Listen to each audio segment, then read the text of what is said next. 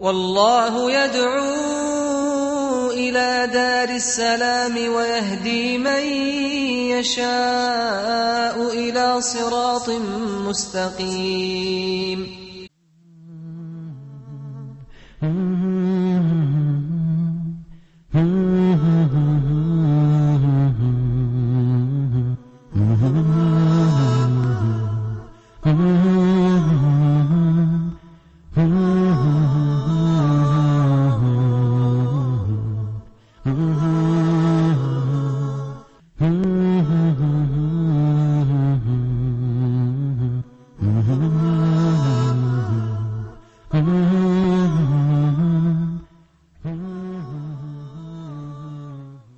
بسم الله الرحمن الرحيم. الحمد لله رب العالمين، وصلى الله وسلم وبارك على عبده ورسوله الأمين سيدنا محمد وعلى آله وصحبه أجمعين. السلام عليكم ورحمة الله وبركاته. Now, the expedition of Bani al-Mustalaq or Ma al-Muraysi' is over. The Prophet ﷺ attacked them and they fled their houses, leaving the women, the children, and also lots and lots of herd. Among those enslaved was the daughter of the leader of that tribe, and she was Juwayriyah bint al-Harith. She came to the Prophet ﷺ trying to free herself. And in Islam, slavery is there, and no one can deny it. Some of the scholars who were affected by the West were taking defensive positions, in the sense that whenever the issue of slavery comes, they try to defend by saying, no, you misunderstand the situation. Slavery was very limited, and on the contrary, the Prophet ﷺ almost forbade slavery. And this is not true. In Islam, slavery is much different than any other religion. For example, in other practices, before Islam came, slavery was so widely spread that it was easy for a person traveling on his own or with his company to be attacked by tribesmen, killing whomever they can and enslaving the living.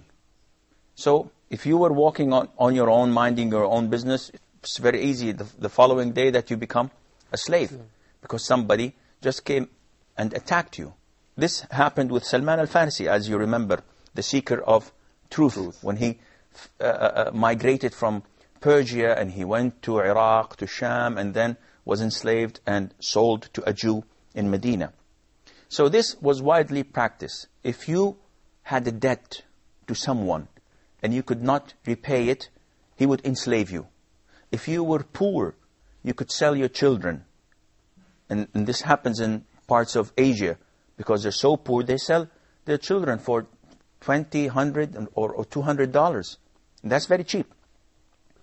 Islam came and made all of these practices forbidden.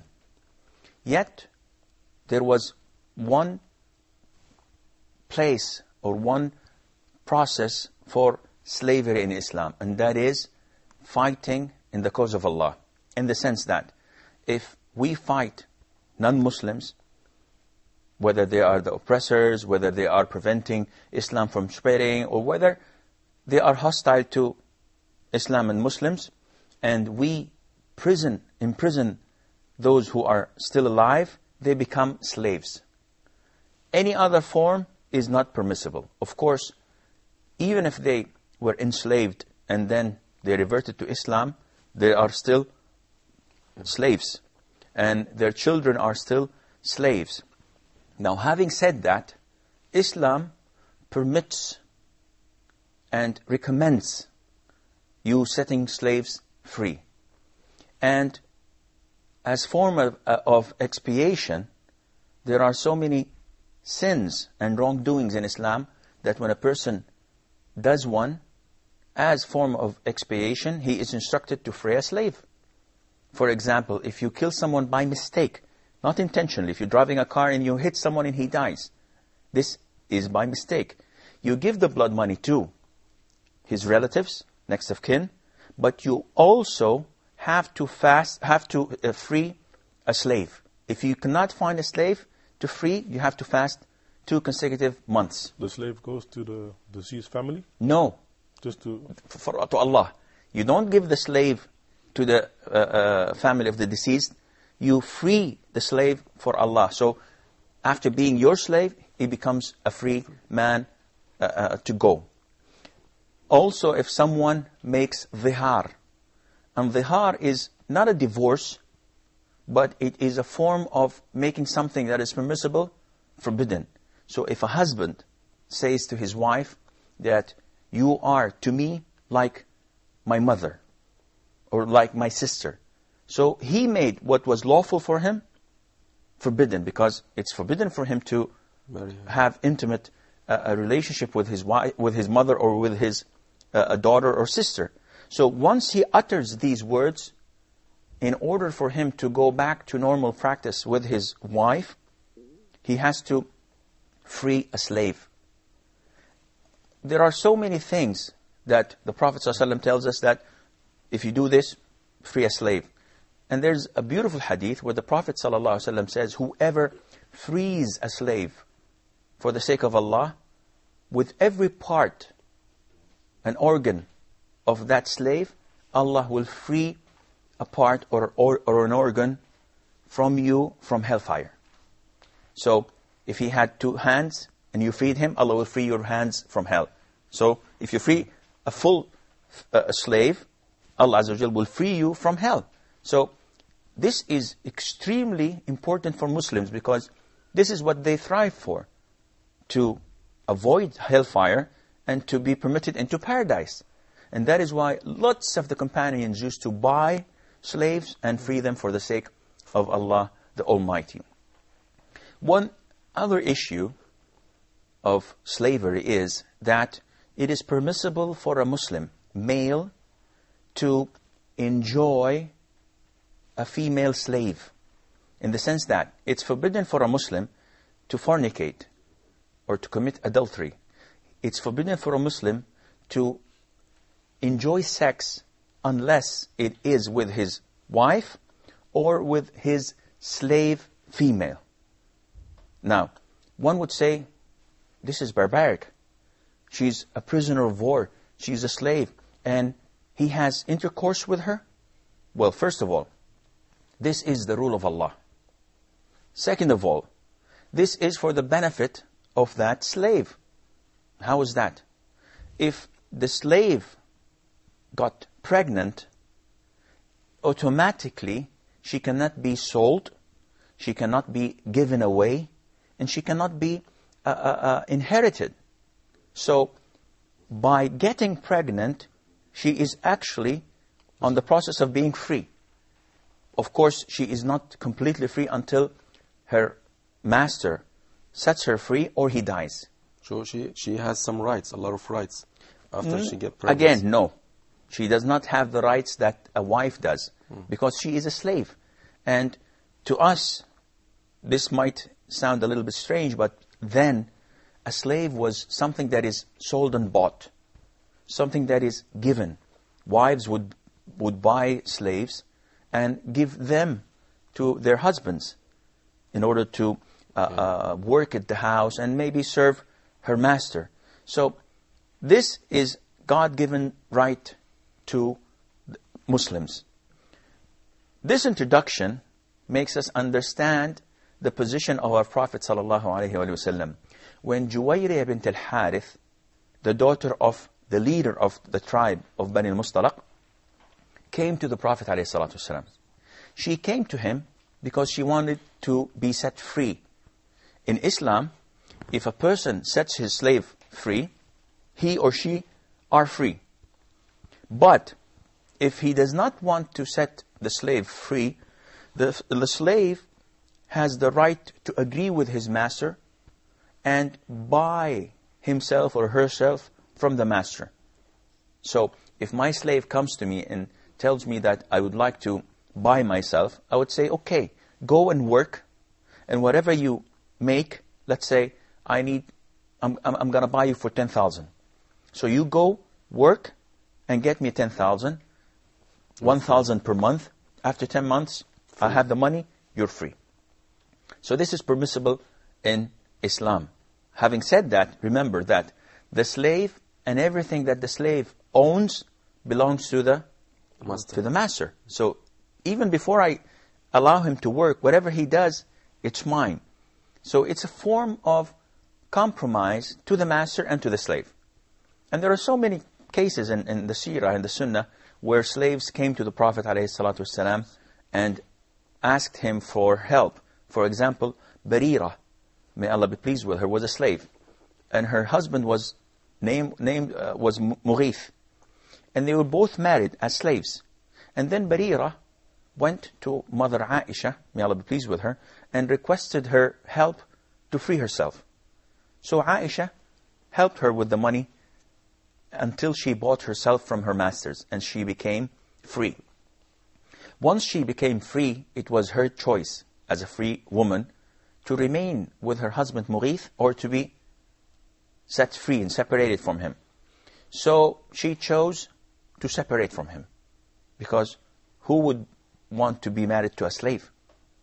And Mughith loved her so much to the extent that he went to the Prophet ﷺ and requested him to intercede with his ex-wife. So the Prophet went to Barira and he asked her if she would like to reconsider getting back to Mughith. So Barira said, are you instructing me? Is this an order? So the Prophet ﷺ said, no, I'm just interceding. She said, I don't need him and I don't want him. The story says and tells us that afterwards, Mughith, may Allah be pleased with him, used to walk behind and after Barira with his tears going down his beard, because he loved her so much and he could not go back, and she would not go back to him. The catch of the story is that Barira bought herself from her masters. Juwayra bint al-Harith went to the Prophet ﷺ, and as the daughter of the leader of her tribe, she told him that she wanted to buy herself and set herself free. Now, what was the answer of the Prophet ﷺ to Juwayriya bint al-Harith? This is inshallah what we will know after the break, so stay tuned.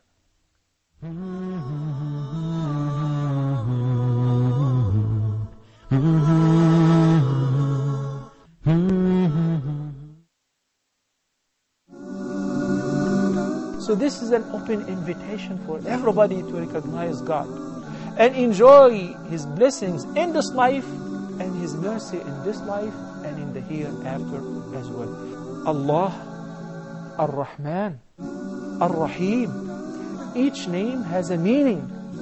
Each name signifies a nature of Allah the Almighty which no one shares or is compared to Allah in it.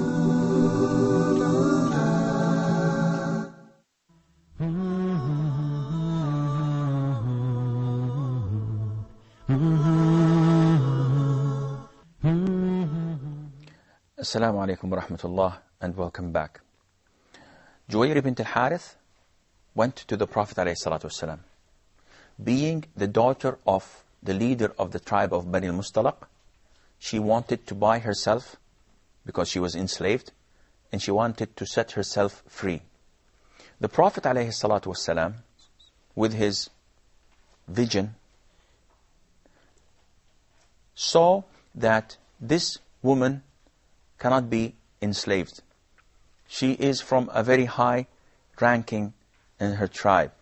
And the tribe of Bani al-Mustalaq, as we know, is part of the tribe of Khuza'a. And they were so close to the Prophet ﷺ, though they were not Muslims, but they were allies of Bani Hashim.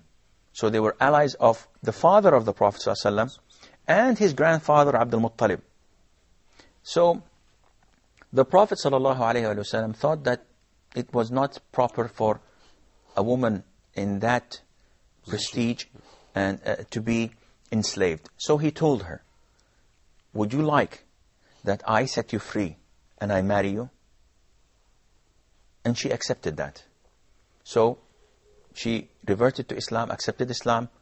She was set free, and the Prophet ﷺ married Juwayriyah bint al-Harith, the daughter of Al-Harith ibn Abi Dirar, the leader of the tribe of Bani Mustalaq. Now, if the Prophet ﷺ wanted to have this woman as a slave, he could have. There was no need for him to free her and marry her, because it's permissible for a man to have as many slaves, female slaves, as he wishes and enjoy them. Yet, the Prophet ﷺ had a vision. And, subhanallah, the blessing of Juwayriyah on her people was tremendous. The minute the companions, may Allah be pleased with them, saw the Prophet ﷺ marrying Juwayriyah bint al-Harith, they said to themselves, is this acceptable?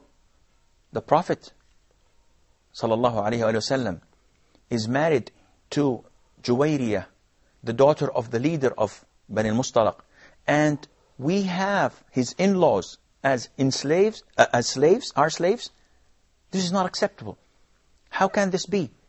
So immediately they went to their slaves of the tribe of Bani Mustalaq and set them free, because the Prophet's wife was one of them. So she had the blessing over her tribe to the extent that 100 families were set free for his sake. Did she embrace Islam later? Or? No, she embraced Islam earlier. Because the Prophet ﷺ could not have married her while she was a polytheist. So after being enslaved, she accepted Islam and then went to the Prophet ﷺ, and the Prophet set her free and married her. So look at the vision of the Prophet ﷺ. Though he married this woman, he could have enjoyed her without marriage. He could have enjoyed her without freeing her. He could have done whatever he wanted without the companions setting their slaves free for her.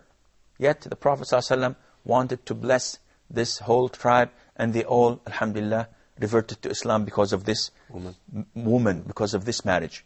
Now, her father, Al-Harith ibn Abi Dirar, was not a Muslim. He was a polytheist.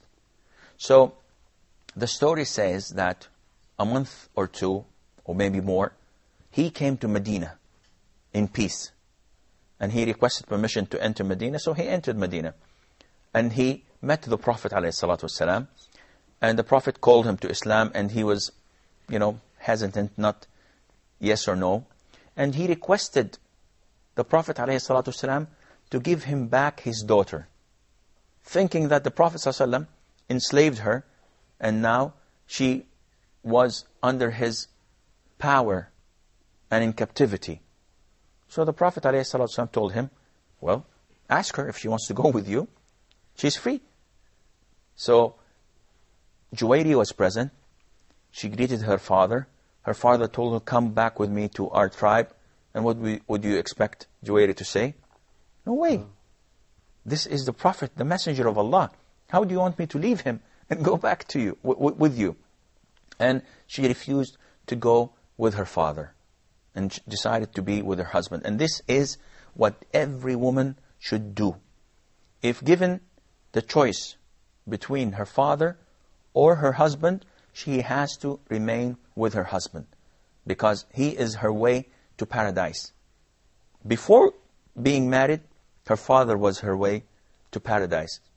This is part of Islam, to obey your father, and if she's married, to obey her husband. And likewise, for a male, it is his obligation to obey his God. Well, humans. No, his mother. So no women would say, what is this? This is all for the man's side. A woman must obey her father, then her husband, then so on. Well, it's the same thing with the man. He has to obey his mother. And that is why... Father. Excuse me? His mother before his father. Well, this is a controversial issue. he has to obey both. And that is why Malik ibn Anas, may Allah be pleased with him, the leader and the head of the Maliki school of thought, when someone came to him and told him that my father tells me something and my mother tells me another thing that is completely opposite, who should I obey? So he told him, obey your father and do not disobey your mother. So what do you want me to do? This is a very diplomatic answer that tells him, do not disobey any of them. Try to reconcile, try to have something compromise, do something in between. But you cannot disobey any of them as long as they're not asking you to do something that was forbidden. Now, after that, Al-Harith ibn Abi Darar himself, alhamdulillah, accepted Islam. And it was the custom of the Prophet ﷺ that when a dignitary or a leader of his tribe accepts Islam, that he makes him the leader of the Muslims at that area. So he kept him as the leader of his tribe, and he made him collect the charity and the alms due, the poor's due, the zakah from his people and from the tribes next to him. After Bani al-Mustalaq was over, the military detachments kept on going. But this time, they were headed in different directions, to the east of Arabia, to the center of Arabia, and also to the north. And among the first was the detachments of Abdurrahman ibn Auf. May Allah be pleased with him. The Prophet ﷺ sent him to the village or the area of Bani Kalb, and it was close to Dawmat al-Jandal. And he told him that, call them to Islam. If they accept Islam, then marry the daughter of their king. And Abdurrahman went there. He preached them about Islam. They liked Islam. They accepted it. Alhamdulillah. And he married Tamadur bint al-Asbagh, the daughter of their leader, their king. He was a king. And he stayed there for 3 days. And alhamdulillah, went back to Medina. Also, the Prophet ﷺ sent Ali ibn Abi Talib to the land of Sa'd ibn Bakr, and he went there. They were dispersed all around their village and their place. They could not fight, and alhamdulillah, he gathered 500 camels and 2,000 sheep and took them back to Medina.